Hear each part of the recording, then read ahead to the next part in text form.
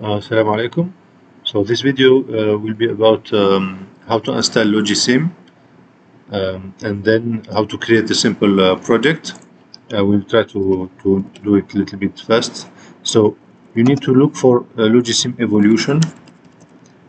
So this is the new software. You will find the GitHub page here. Just need to go to this page and then go to the documentation, and you will find downloads link here, and then here you will find a link to a list of compiled files. So you just need to take the version 3.7. Here you will find different compiled files. So you have the .msi for Windows, the .dmg for macOS. So also, if you have Ubuntu, for example, Linux, you just need to take this deb package. So for Windows, I will take this .msi file. It will download quickly. And just after this, I will start a very small project just to show you how you can create a simple project and also how to run it. So I'm installing now.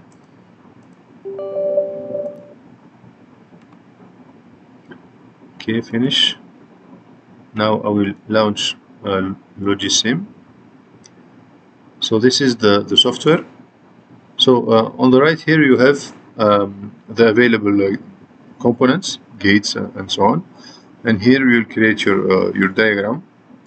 So we need to use some gates, but before that we'll take some input-output components. So we can use buttons, for example, for input.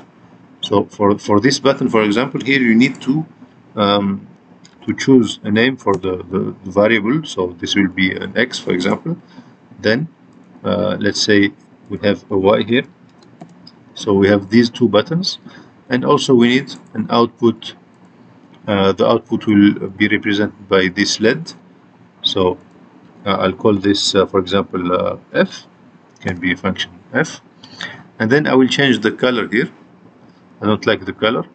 So if you link this button to this LED here, and then if you want to run the simulation, you need to choose to select this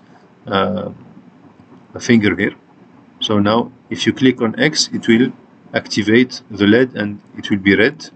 But I don't like very much this color code, so I will change the colors for this LED.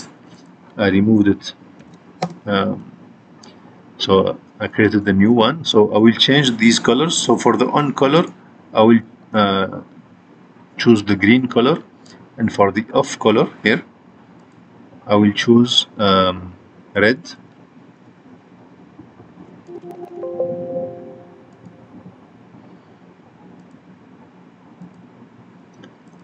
Okay, so now I can, for example, add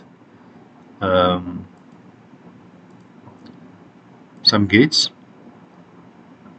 I can add a node, for example, here, and an OR. We need to connect these points here.